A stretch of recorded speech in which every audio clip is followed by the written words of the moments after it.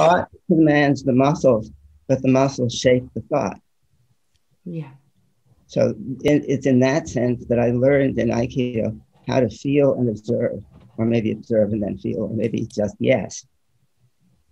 Yeah. So it's very simple, it's very common, but most people don't pay attention to it because if you have a certain amount of fluency in reading it, you never think twice about it. But I didn't, so I had to put it together. I often say that I built an intuition in a mechanical, linear way till it jumped off and flew.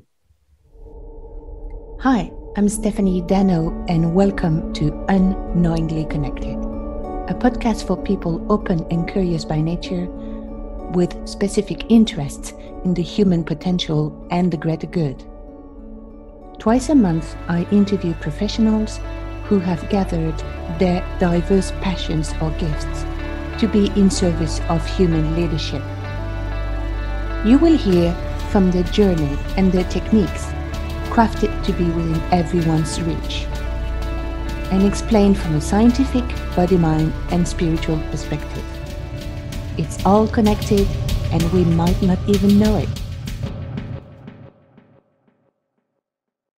Welcome. Today you will hear or see Paul Linden. Paul is an instructor of Feldenkrais method of somatic education. He also holds a BA in philosophy, a PhD in physical education. He's the developer of Being in Movement, mind-body education. His work has focused on trauma recovery and peacemaking. I invited Paul as he was one of my first teachers in embodiment, and I really appreciated the fact that his work is always testable, scalable, and therefore highly empowering. As you will listen to this episode, you will see we have a beautiful gift to offer you, which encompasses Paul's core exercises, which are simple yet very profound. You will hear about his journey, his focus on word precision, his definition of emotions and trauma, along with few exercises. And for the one who knows Paul Linden, there is a few new ones. So check it out. So good morning, Paul. Good morning, Stephanie. It's great to be here with you. And as everybody can see, I have Parkinson's. I used to start off workshops by saying, I'm here to shake things up. But that's too corny a joke, so I won't tell it today. Thank you. So just to let you know that for me, it's a pleasure to have you today because it enabled me to revisit your teaching, as I think I did a workshop with you 3-4 years ago. And and it's a pleasure to have you and to dig a bit deeper around your teaching. Well, in the last 2 weeks, I've understood something that has eluded me for 50 years. So you're right on time. That's lovely. That was meant to be. So the first thing I would like to see with you is a little bit of your background. Something I haven't been able to see is where were you born? Because I know you in Columbus, Ohio right now, but are you from there? I was born in New York City. They tell me, I wasn't there at the time, of course, but they tell me I was born in New York City. I grew up in New York until I was 7. My father was a symphony violin player. He got killed in a railway accident. So I went to Montreal to live with my grandparents for 5 years. Mm-hmm. Then I came back to New York. Then I went out to Oregon for college and Berkeley for graduate school. And then I got kicked out of graduate school for teaching rats Aikido. Oh, okay. And it just worked too. Then after about 10 years of Aikido practice, I went back, got my master's degree at San Jose State. Then I came to Columbus for my PhD, and I stayed here. Okay, lovely. So we will go back to that. So you first did BA in philosophy, am I right? Yes. Yes. And I'm still a philosopher, but I do it in the body. Yeah, absolutely. But first of all, what made you choose philosophy? Because I was nuts. You don't wonder if the floor really exists. It's a little strange. Let me see. There was a song that somebody at my college wrote called Epistemology Forever. And it's about, the last verse says, "For we do not exist." I don't know what drew me to philosophy. Something made me want to figure things out. Okay. And then in graduate school, the person who I took a course with a man named Robert Frazier, who had just come back from Japan. He was an Aikido instructor. And last day of the class, it was a class on the psychology of meditation. The last day of the class, he showed a film of the man who created Aikido. I took one look and I said, I didn't understand it. I didn't know what caught me, but something said, "Come," and I did. Yeah. So actually, I wanted to go back to this moment that I've heard that you usually say like you found Aikido by chance. Yeah. But I'm a little bit curious, as you said, that you had a body reaction when you saw. I didn't know that. I didn't know it was a body reaction. I just said, yes. Yeah. I showed up the next day at the Aikido club. I wasn't going to try it. I just said, I'm going to get on the mat and practice. I didn't know I was allowed to try it or allowed to stop. I just kept going. Yeah. Okay. Something taught me. Absolutely. Then something that happened is you usually say that you use Aikido as a metaphor, and you also use the physiology of Aikido. Can you tell me a little bit more about that? Yes. Let me take this off. At a certain point in the medication cycle, I get hot, then I get cold. That's okay. It's all part of the hobby. Let's try something. When you think of something in your life, say I came up to you and said, here's a plate full of fresh rat guts. Took them out of a fresh dead rat. What would you do as I gave it to you? You're right. Is that a mental or physical reaction? Yes. Absolutely. So that's physiology. And what I'm doing in Aikido, what I've figured out how to do, which I'm working on with the Parkinson's, I can settle it. I don't quite have the bandwidth yet to settle it while I'm talking. But I've learned through the years, if you're going to approach an attacker, you have to be calm, friendly, respectful, and wish well for him, wish good to him. How do you do that? Is that a mental or physical thing? Yes. So I figured out in Aikido how to do the physical part of what we consider to be emotions. So just for people who would listen or watch, because the first time you said yes, in a course, it took me like a few seconds to understand that actually it's both. No, it isn't. It's one. Okay, it's one. You cannot have mind-body integration, because if they were two, you couldn't integrate them. Absolutely. But you can behave as though they were two. You can speak about them in two ways. You can pay attention to two things, but they are one. So after people say, is that mental or physical? Mental or physical? Yes. Right here. Here. Yeah, absolutely. Another thing I wanted to talk to you about is when you say that you learn from Aikido to kind of pre-sense people's intention when they do something in their body, so you can see previously through noticing the micro movement where the intention is going. Right. How? Okay. Yes, well, how? Are people hearing this or seeing this? It would be both. So some people would just Stephanie, what did you just do? Ooh. What did I do? And how did you respond? I play the game because I know you, but the thing is, it's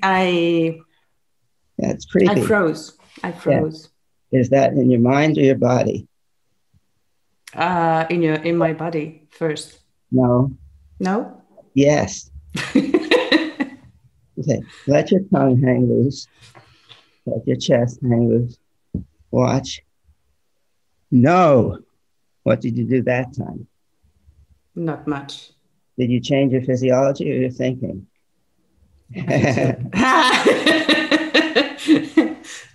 Yes.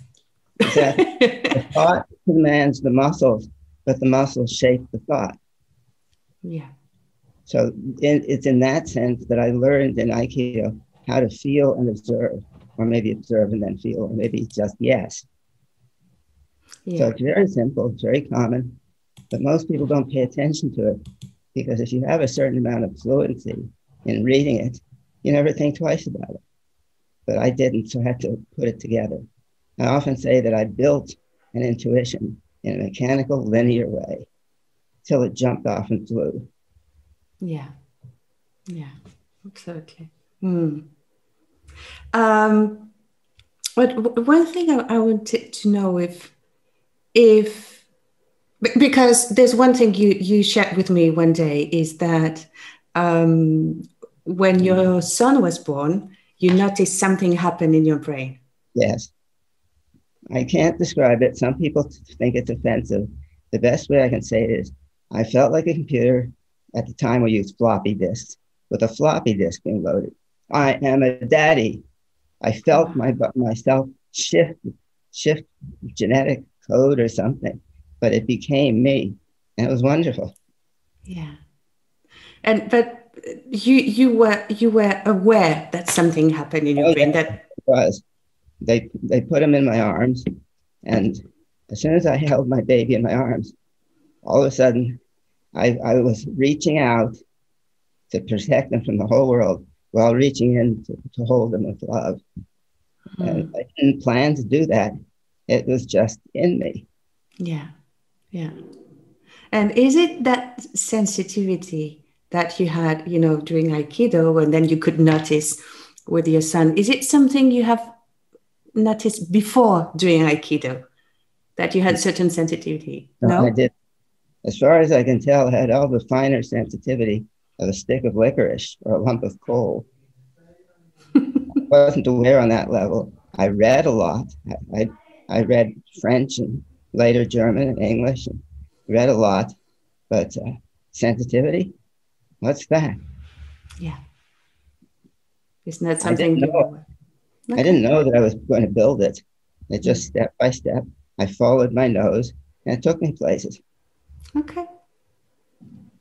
And something that I missed during when I was searching from all your trajectory is what led you to do body work, or to what happened in between Aikido and body work?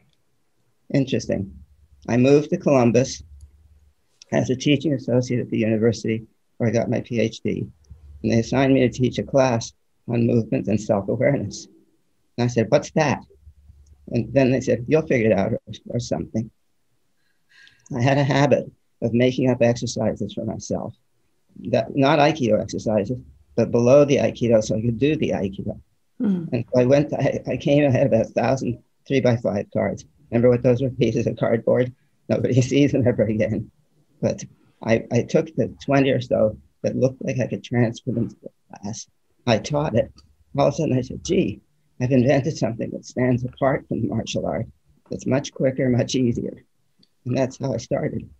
Then one day somebody said, yeah, I play the violin. Can you show me what you showed Fred in the class? Not for that, but for the violin. I said, sure. And so I did. And people started coming to me. If I were intelligent, I would have planned all this out, but it just happened.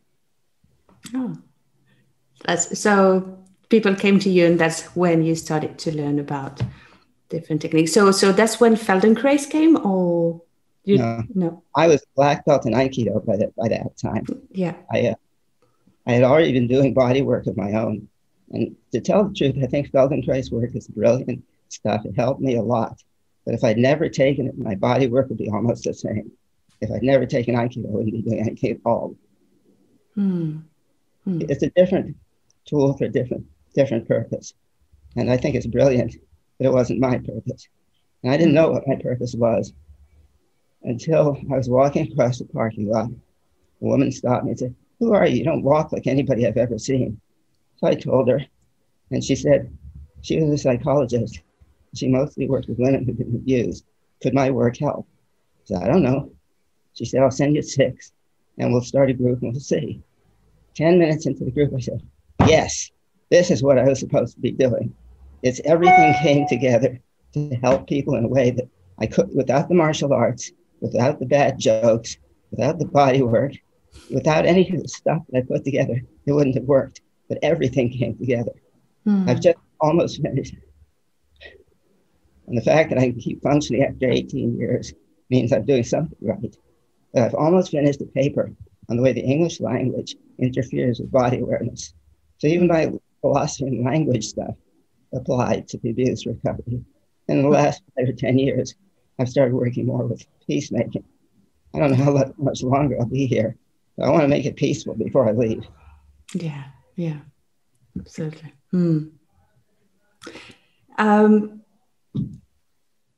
There's something I would like to start talking about, because I know it's a big topic. And when I started coaching, it's not something really clear, although you work with them, which is emotions. So can you give your definition of emotions for us? Emotions are actions we do in our body. And I had somebody phone me the other day, just been diagnosed with Parkinson's. I said, "What do you do in your body when you say the word Parkinson's?" She said, she started telling me what she was afraid of and what she was planning. I said, "That's not the answer to the question. What do you do in your body?" "What do you mean?" She didn't know what I meant. So I said, "Boo." I said, "Did you do anything?" She went over the phone, of course. She said, "Yeah, I flinched a little. Let your tongue hang out. Let your belly soften." And now I said, "Boo" again, and nothing happened. So I have to show people where their bodies are. Yeah. And I'm uniquely qualified because most people who do bodywork or athletics started because they were talented there. Because I wasn't talented, I figured out how to teach the rest of us. and it's a good thing for us, actually. Okay. Would you be willing to do a game? Yes, of course. Okay, so I'm just sharing my screen because I would like to share with people. Can you see my screen? Yes. Yes. So I just took a wheel of emotion, basic emotions. There are quite few available, but I thought this one was quite interesting. What are basic emotions? What makes them basic? Good question. It's just like usually they say they are the basic emotion, and then like more complex emotion arise, or they're the major families of emotions, as I could say. I don't think that way.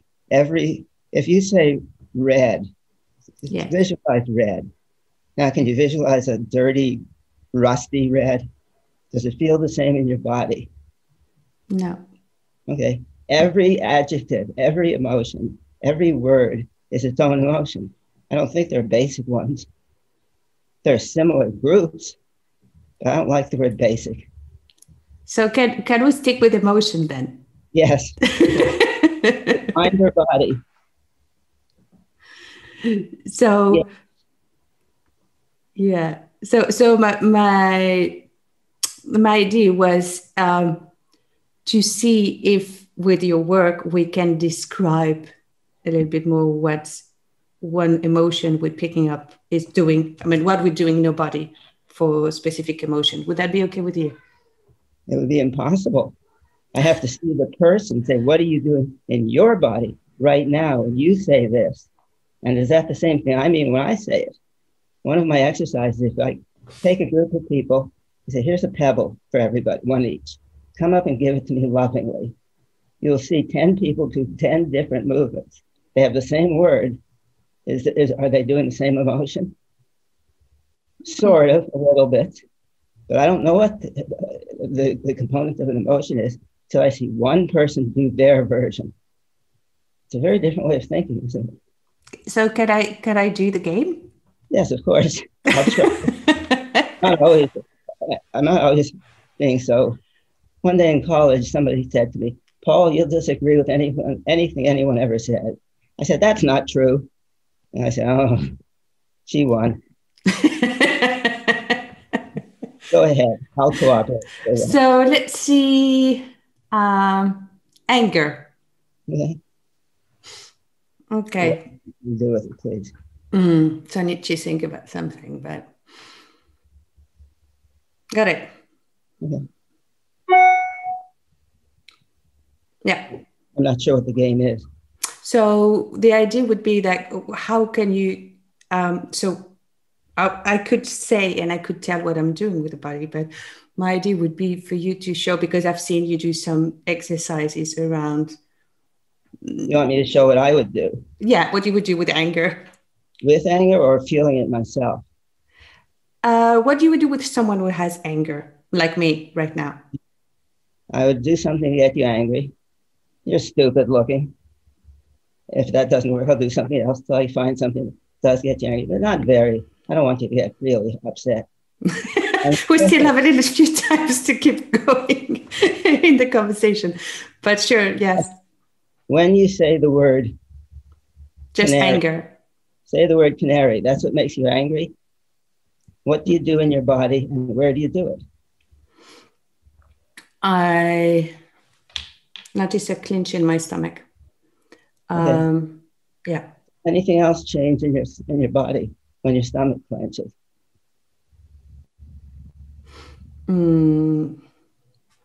There's tension here, and I can notice my face is more like narrow vision.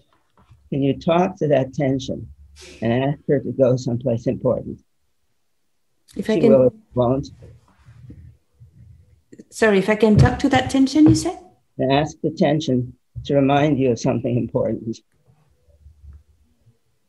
It will or it won't. You never know.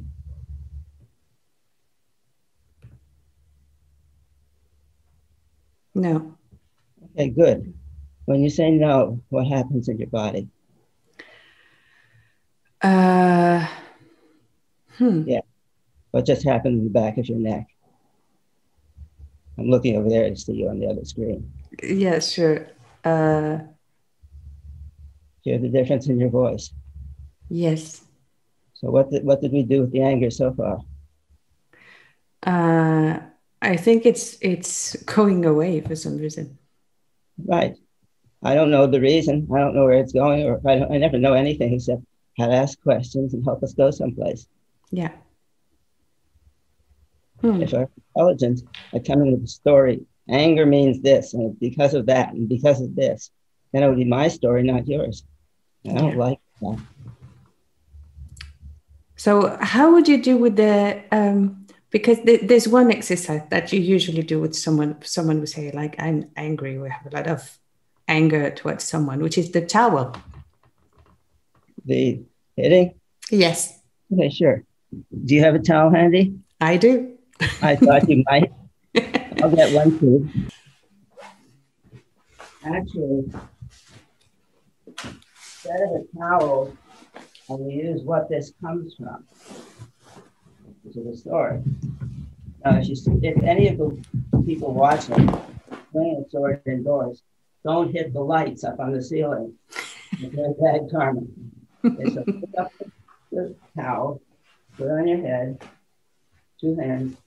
Now drop your elbows, let the towel come forward. Good. Now, where do you get the power from? Your hips or your shoulders? I would say the shoulders. Point to your hips first. Where are your hips? Can you see me? Yeah. Move forward a bit. Walk forward.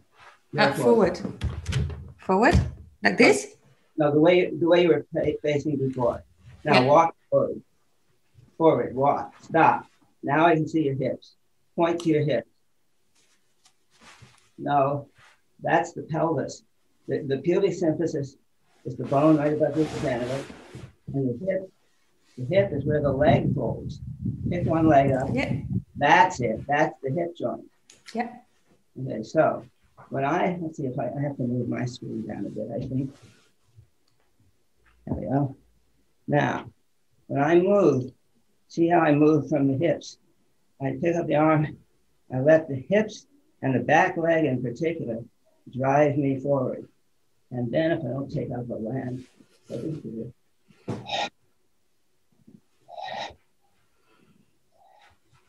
hey, how does that feel? Good. Let's do one other thing with that. When you think of being angry and hitting somebody, you're full of anger and you hit them. Try that and tell me what it's like. If I'm full of anger, you said? Yes, full of anger and hit the person, or the chair, or whatever. There I am. What happens to your balance at the end? I'm totally imbalanced. I'm about to fall.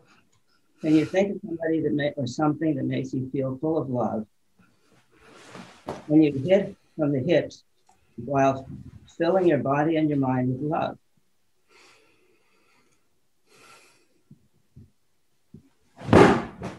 What happens now? I didn't move much and it was effortless. Less effort? Was it weaker, the hit?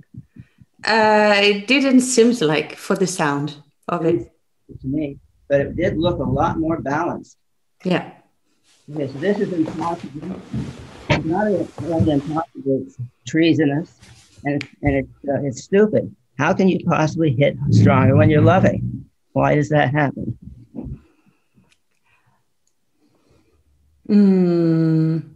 What do you do in your body and your muscles when you're full of anger? We contract.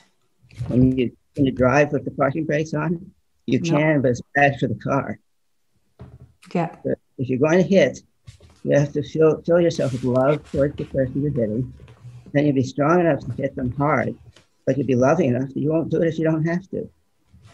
So that comes out of the martial arts again, out of Aikido in particular for me. Power without love is brutality. It's not power. Love without power is weak and ineffective. Who needs it? Power and love, I think, are exactly the same thing in the body. So how would you, how would you make it tangible on specific situation for a client? So I would say, if someone is full of anger, it would be like, I don't care. I still want to, whatever. So say, grab my arm and hold me strong.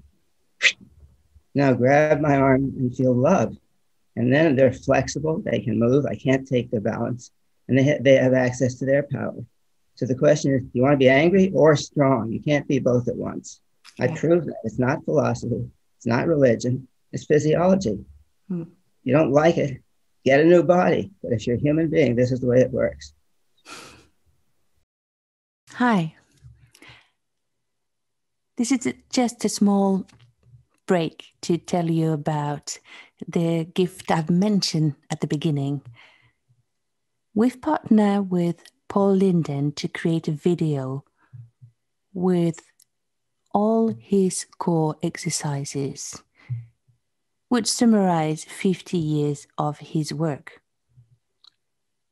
To get it, simply go to unknowinglyconnected.com, same name as the podcast, and click on the button Get Your Free Content. This video is about simple yet profound exercises to work with anger, fear, and numbness to create expansion, power, and love. So don't hesitate. Go to unknowinglyconnected.com, click on Get Your Free Content to deepen your work and learn again more about the beautiful, beautiful work of Paul Linden. Yeah, so correct me if I'm wrong, but I would say that if someone keeps with anger, it can have a physiological effect on maybe being sick or having issues. And the other way around, if you stay with anger, there's a reason. It's not enough just to say, don't do it. If I say, don't do it, and I show them how, they still keep being angry, then I wasn't teaching well enough. I need to find out more of what they need. Yeah. And if I find out what they really need, and show them a better way to achieve it. I've had any number of people who've been abused, and they come in angry or addicted to alcohol or whatever. I don't see them as ill. I see them as having survived any way they could. So I don't say stop drinking. I say, well, I'll give you an example. A kid came to me. He was sent by a judge downtown. And his first words to me were, I never feel alive unless I've got somebody down on the floor. I'm kicking him in the head. So I said, show me your kick. He showed it me. I said, that's no kick. I can teach you to kick stronger than that. He looked at me like, what the fuck? An adult was not supposed to say that. But I said, okay, I'll show you. And then I had him start relaxing. He said, I don't want to relax. Can you kick hard if you're not relaxed? Well, no. So you better learn to relax. And down through the months, finally I had him going home meditating on loving kindness. I don't want to be loving or kind. Can you kick hard enough when you're hateful? No. And you better shut up and meditate on loving kindness. And he did. He never asked me whether he'd want to kick anybody afterwards. I just figured he was needing that. And until I showed him a better way to fulfill his need, he wouldn't give it up. Yeah, yeah. So that leads me to something I've noticed recently, because you mentioned trauma. So I would go from there. Is that so I've been studying with Gabor Mate. I don't know if you know. Know who he is, but I don't know who he does. Okay, so we work around trauma, and I would share his definition of trauma, and you tell me what it is yours, if that's okay. So for him, trauma is not what happened to you, but it's what happens inside you as a result of what happened to you. Almost the same. Keep going. Yeah, and that is say that trauma is that scarring that makes you less flexible, more rigid, less feeling, and more defended. No. Trauma is what you do inside of you when you're faced with a situation which overpowers you. And you don't necessarily get rigid. You could drink or take drugs. You get limp. Anything you do to survive when you cannot have the tools to survive, that's what trauma teaches you have to do. And you keep doing it because you don't know anything better.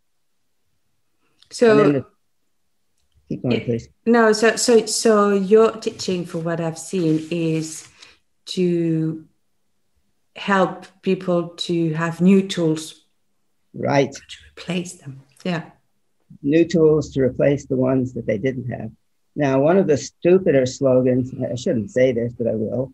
Real men don't rape children, they rape lions and tigers. What do I mean by that? I mean, it's a stupid slogan. Real men don't rape anybody, they help. But the point I'm making is you got to be real chicken shit to hurt a child or an adult who's weaker than you. They pick on people because they're weak. The perpetrators, are weak. Yeah. So it goes without saying that you need to strengthen the person who is hurt. I do. The end of the process for me, after I've taken them into their body, after they felt the various stages, then we replay the abuse or the trauma, and they win. And there's a certain smile that comes up on their face. When I attack them and they trash me and they sit up with this glowing smile, it makes it all worthwhile for me. Yeah. But that smile is what I'm after. It's the power to protect yourself. The example I usually give is if somebody came to a therapist because they had been in a water accident and nearly drowned, the therapist helps them with the fear of water. Who teaches them to swim? And not just swim with joy and power. That is what creates the finish on the trauma. So at the beginning, we agreed. It's what you do inside, not the stuff outside. If somebody attacks me on the street, I will probably not be traumatized. They might be. Yeah, yeah. After 50 years of martial art, assuming I can stay still long enough to protect myself. Sure. So there's another component when we work is, and I haven't heard you mentioning, or maybe because it's implicit, is when we work on trauma and the situation, we take a huge emphasis on the relationship. So if I call myself a therapist, my work is to create a safe environment to be able to express and and go to the experience of the trauma. How is it for you? Yeah, I'm not a therapist. I don't think that way. I'm not saying therapy is bad. It's just a different thought. What I do is I create a safe environment, but its safety gets modified as the person gets stronger. So by the end, the safe environment is I'll try to choke you and you flip me and throw me against the wall and say, you can't do that anymore. So safety doesn't come from the therapist or the client. If it comes from the therapist at the beginning, that's right. But if it comes from the therapist at the end, that's wrong. So would you say that you create safety by scaling your work? I used to think it was all the techniques that I put in a row. My book on trauma is 450 pages or so. Yeah. People finally convinced me that it was me that made it safe. Mm-hmm. And I didn't understand what they meant for the longest time. Then I finally did understand. I care about the people. I try to attack them and say, you don't mean it. Of course I don't mean it. If I meant it, I wouldn't be qualified. But I role play. Yes, it's the caring that provides the safety. But the caring is when you grow up, I'll be old and you'll be my kid grown up and you'll protect yourself. Yeah. But for many people with trauma, they haven't had it. Well, of course not. That's why I do it. Yeah, absolutely. So it is the relationship. And at the end, it's the relationship. Go fly, young eagle. Yes. There's something I would like to share with you as well. It's because it's something I've experienced a few times. And actually, when I did a workshop with you, which was on Bodywork, by the way. First of all, can you share a little bit what Bodywork is? Because I think many people don't know what it is. And actually, when I did the course, I didn't know. I just applied. So again, remember, as a philosophy major in college, bodywork is a word. It refers to something. Yes. But you're asking, what does it refer to when I say the word? Yes. Sure, I'd be glad to answer the question you should have asked. Bodywork. Work with the body. From the point of view of awareness, empowerment, love and power, structural, anatomical, physiological bodywork. If I'm balanced and open physiologically, physically, structurally, but I'm like this emotionally, there's some level where it's not cooperating. So I have to be open and spacious, balanced and loving inside as a feeling, and outside it expresses itself as structural, functional efficiency. So anything teaches that way with both the inside and the outside. Yeah, I think of as bodywork for myself. Got it. But bodywork, for the way I experience it, at least I remember the beginning of this workshop is, I would share what happened. I was just laying down and you just touched the tip of my fingers, and from the tip of my fingers, you opened my diaphragm, and then I started to cry. I mean, tears came up. I was happy, but tears came up. So, sorry? You want to know how I did that? Oh, now I know. but I would love you to explain a little bit more, if it's okay with you. My explanation usually would consist of, notice that what just changed in my voice. When I started to contemplate that level of work, my voice changed. There's stuff I'm doing that I don't fully understand yet. Another 20 or 30 years, 40 years, I'll stop tremoring totally, I'm sure. But how did I do that? A week ago, I this might explain it. Look at my hand. Can you see my hand? Yes. What do you pay attention to? I pay attention to your hand and to yourself, but I would say I would pay attention to your head, to your hands first. My first, yeah. Right. And what direction do you pay attention? Forward toward the hand. Are you paying attention behind you to what's behind you? No. Okay. It's just forward, yeah. that is normal. But if I'm in a fight, I remember my second degree black belt test 40 years ago. I had big guys. I'm just 5'6", 5'6", little, chasing me around the mat with weapons. And if you put 100% of your attention on the close one, the others kill you. So you have to put 100% on the close one and the other 100% of your attention all over. I hope there are no mathematicians in the audience. But that's that sense of radiate. Okay, pay attention to my hand. Yes. And pay attention backward as well. Mm-hmm. Are you with yourself now? Not now. Okay, pay attention to yourself. There, you feel you've just gone away from my hand. Yes. Pay attention to my hand, but don't go away from yourself. Go into yourself and out at the same time. There you go. How's that feel?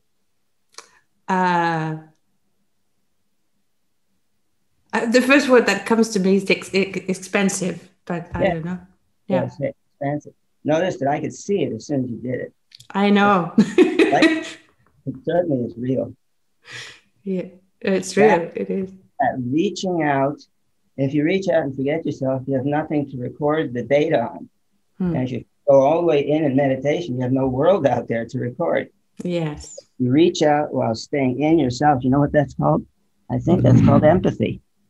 So my whole job for the last 50 years has been to build mechanical tools to break down complex human thingies into small chunks that any idiot can do, including me. So I've figured out how to build these things, and I was 21 in 1967, the height of the hippie era. Yeah. And what I realized very quickly was the hippies had the right ideals, didn't have the right tools.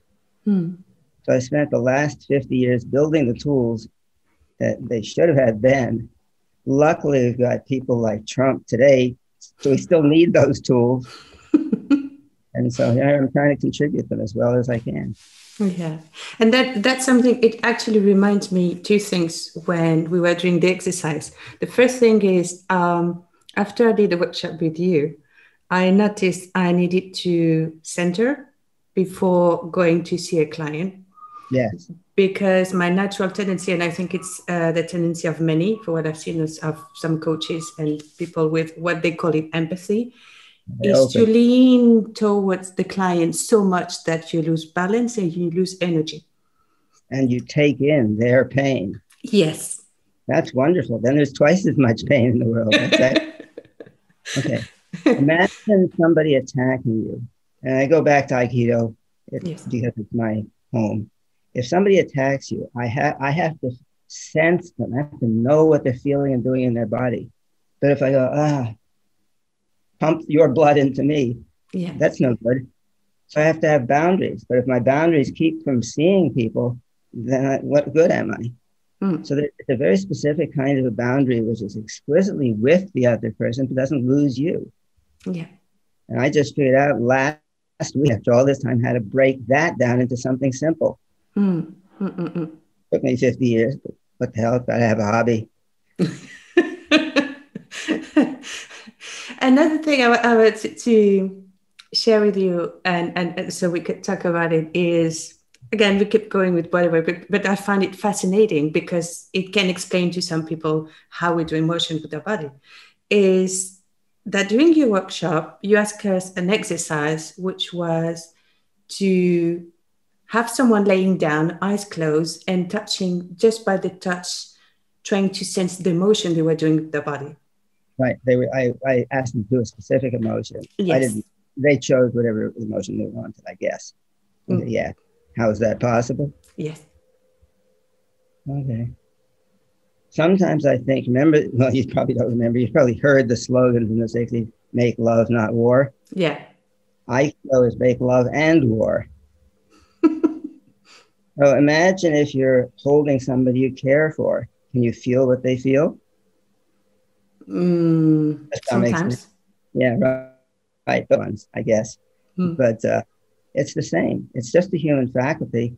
I figured out how to do it deliberately on purpose and break it down.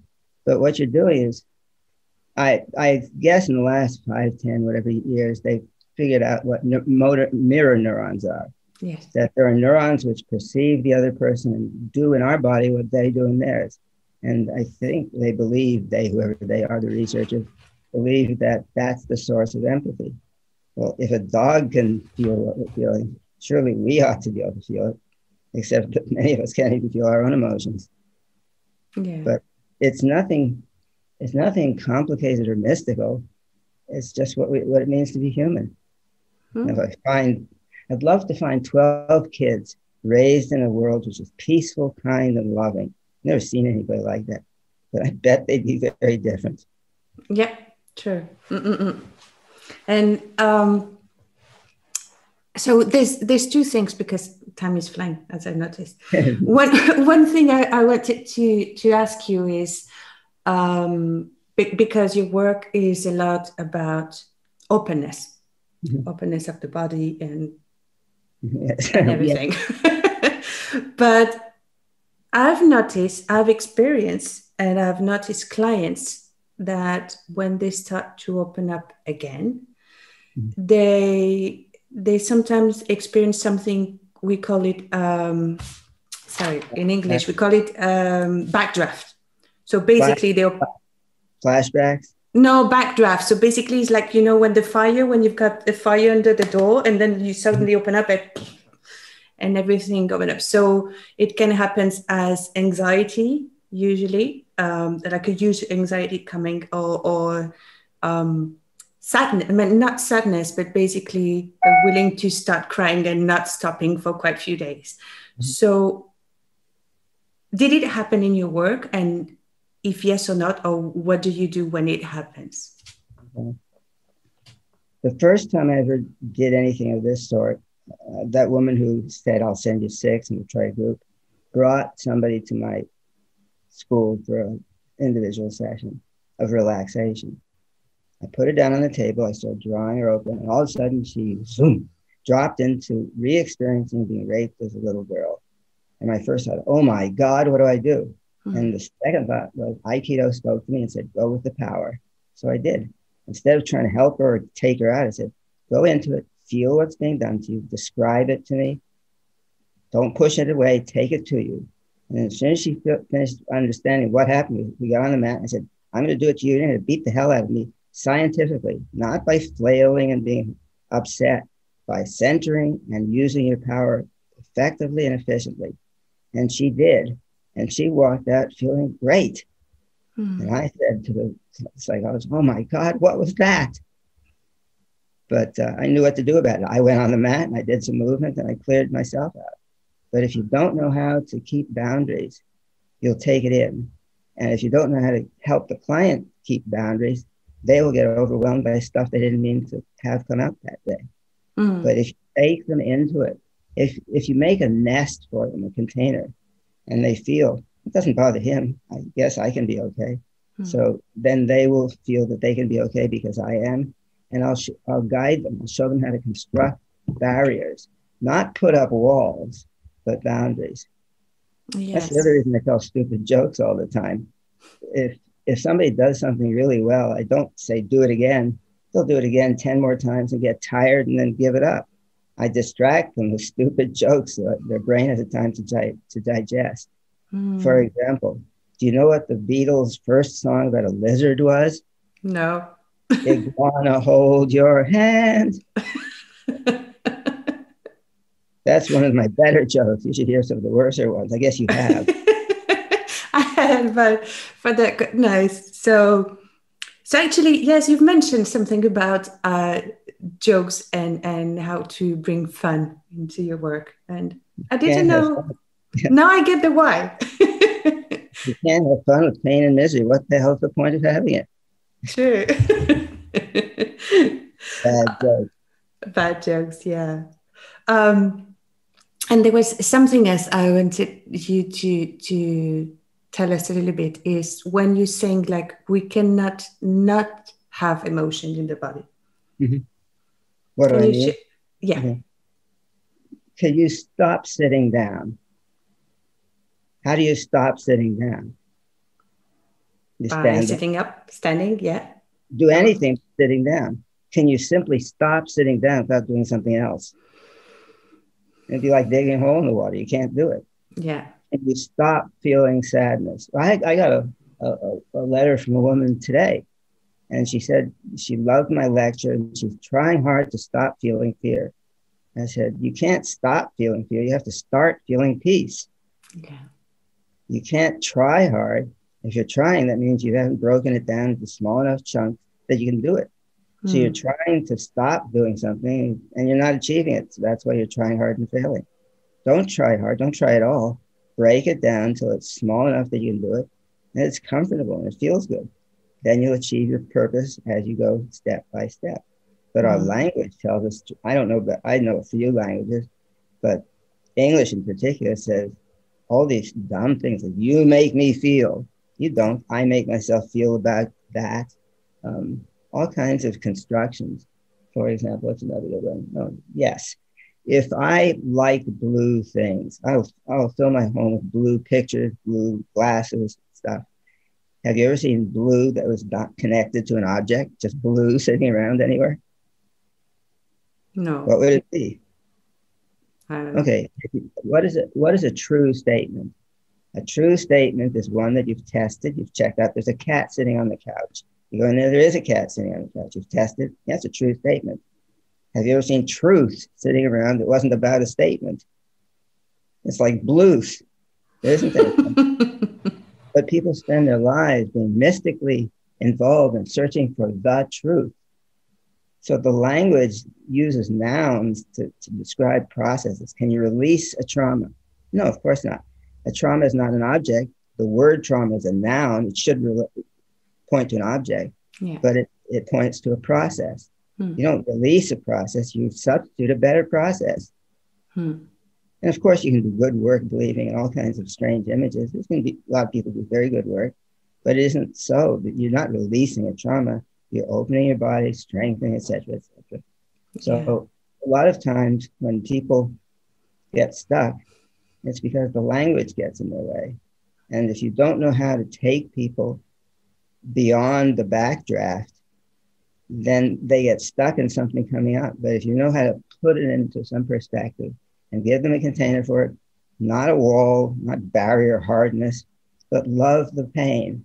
And then if I hate my tremors, they get much worse. If I feel kindness, my first exercise was Parkinson's.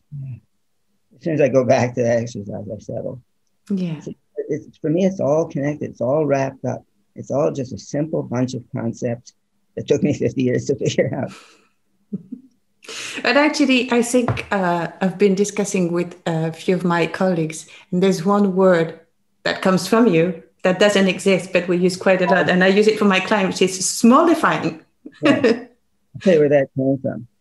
I speak fairly fluent German. In German, there's a word verkleinern, which means to get small. But it doesn't have connotations either small and tight or small and loose. It's just to get small. And that's what I want, because you can collapse or you can contract, but you can do that with attention. And all the different systems can either get small or open. Yeah. And I couldn't find a word like that. So I made it up, smallerate. And then I said, smallify is better. So I made it up, and it now exists. It does exist? Yeah, I made it up. And yeah, sure. How do you say in English? Oh, it's just thinking, but I don't know that. I don't want to traumatize you. Paul, I had many things in mind, and now I'm doing a bit like here and there. So I'm trying to see. Yeah, sorry. I'm trying to see. First of all, is there anything you wanted to share that I haven't mentioned? I was thinking of that. I was trying to figure out what. Yes. I finally figured out that my real question is, how can we bear to hurt each other? And what I've realized is, I think, fear, anger, and numbness are three basic, I didn't use that word, did I? Are three basic human responses to being challenged, threatened, or hurt. If we're numb, we can't feel, we don't feel our own pain. We can fight or run and do the best we can at whatever if we're numb. But if we're numb, we also don't feel the other guy's pain. So we can hurt people because we're, in a sense, I'm saying prejudice is good. It's stupid, but it's just anything you don't know that isn't part of your family, kill it. It might want to kill you. So if it's different from you, all right, fear, anger, and numbness. And then we can kill it and not feel it. Yeah. And the people we do it to get into fear, anger, and numbness, and they do it to us. And round it goes, because that's what we're built for. We're built to live in small families and hate everybody else. And that way we survive. And what I finally realized is love is not the answer. Love and power in the body are the answer. And I figured out how to teach those quickly and simply. But what I'd like to do, is to get this somehow spread so that people would know these simple, basic tools and know to use them and teach them. There's a handout on my website, which is 12 pages. It's got 5 or 6 exercises. It summarizes 50 years of this stuff. The previous attempt at simplification is about 40 pages. It's also free. There's a bunch of free stuff on the website. Go and grab it and spread it. It's not copyright. I released the copyright on almost everything. So that's what I would like to say.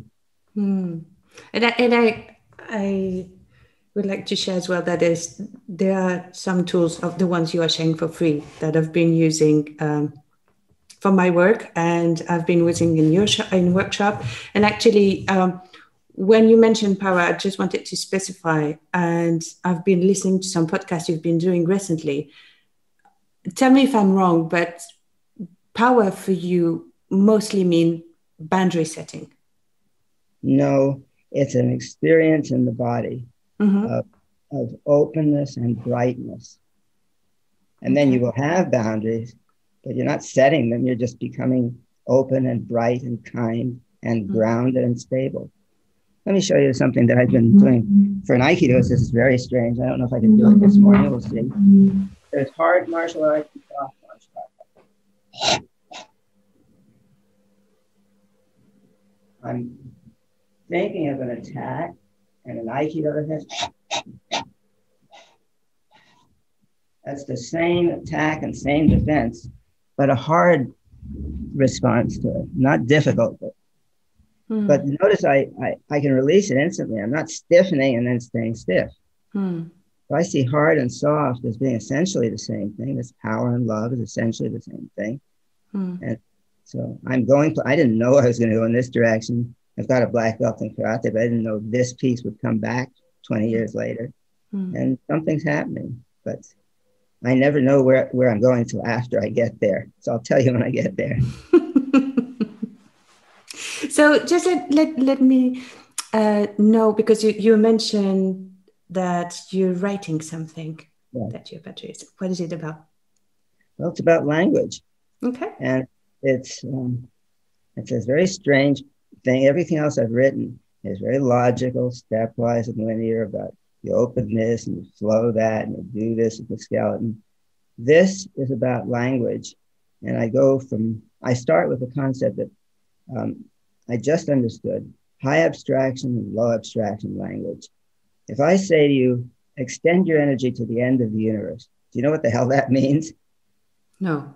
If I say, can you imagine being an ember in a fireplace and you feel the heat glowing 1 centimeter, 2 centimeters, 3 centimeters off your skin? Does that change anything? Yes. In your body? Okay. That is the same thing as extending to the end of the universe, but I didn't say extend your energy. I don't know what the hell that means. I certainly don't know where the end of the universe is.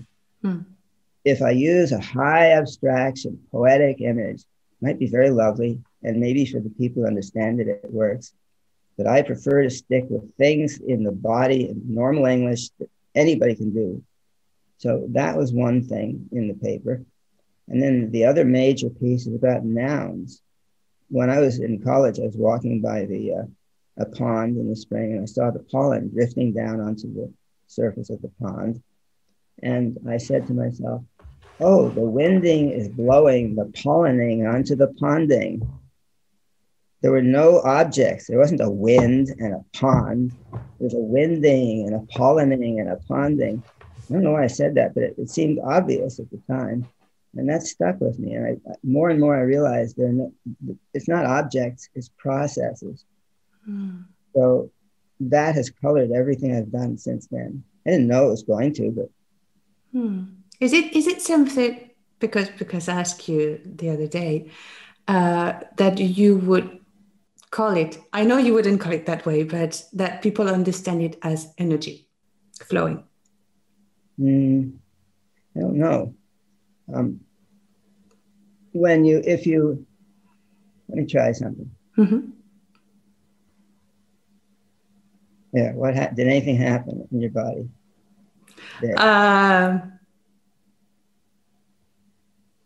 Yes. Yeah. Let me try something. Back here, behind you, in your neck. How did I do that? I don't know. I don't know. Well, I do know what I did. Is that what people mean by energy? Yeah. I don't know. I mean, it's what I've listened to, but yeah. It's a sense for me. I use the word intention. To demonstrate, I intend to go get that. Let's try something. Raise your arm up to shoulder height. Put it down. Now raise it up halfway. Put it down again. Keep doing that over and over again, halfway each time, until it gets so small that I can't see anything on the outside. Can you still feel something on the inside? Yes. Okay. Keep your arm down by your side.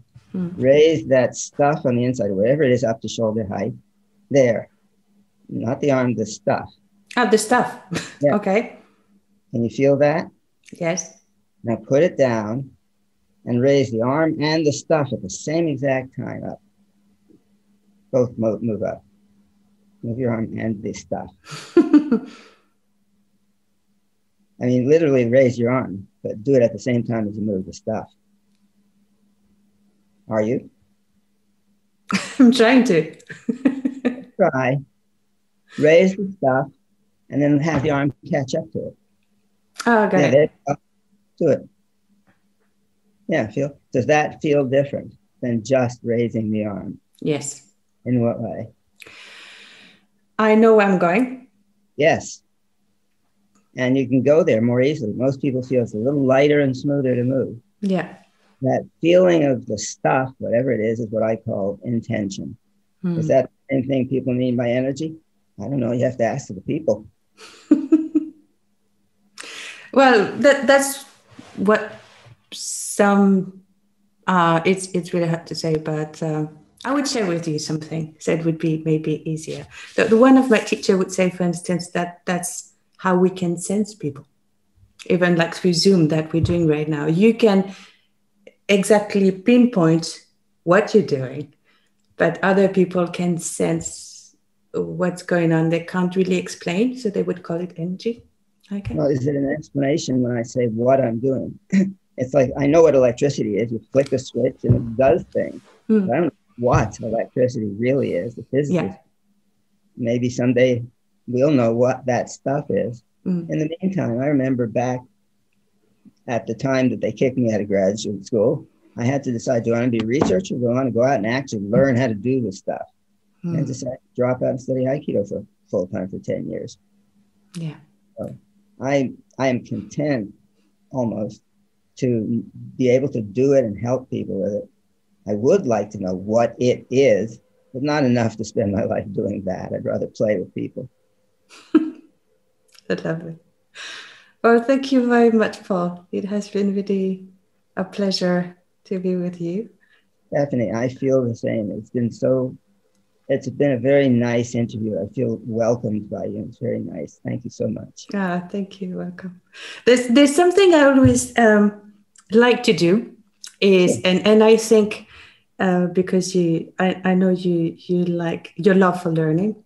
It's something I'm just going to share my screen because I wish this person could speak to you, but he didn't have time, unfortunately.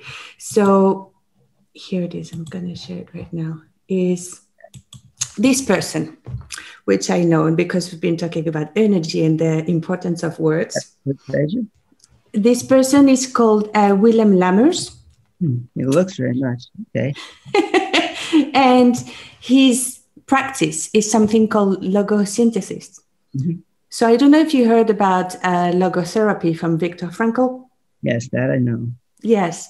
So what he's doing is helping people with the power of words, which is really focusing on. And it makes something that you would be curious to learn about, which is he's trying with the power of words to let the energy flow. And he would call, like, some belief or what happened in people is that they have the energy frozen.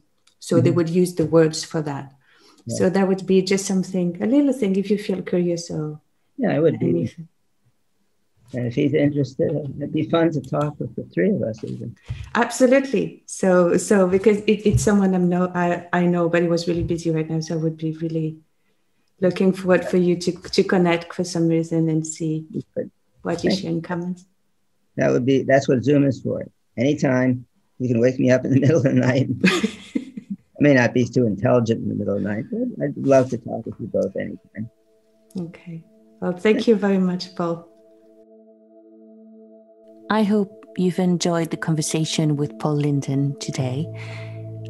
As said previously, apart from the freebie we've offered that you can find on the website of unknowinglyconnected.com, you can find Paul on his website beinginmovement.com, where you can also see some of his book and other videos and contact him. Looking forward to seeing you on the next episode of Unknowingly Connected. And remember, it's all connected and we might not even know it. See you soon.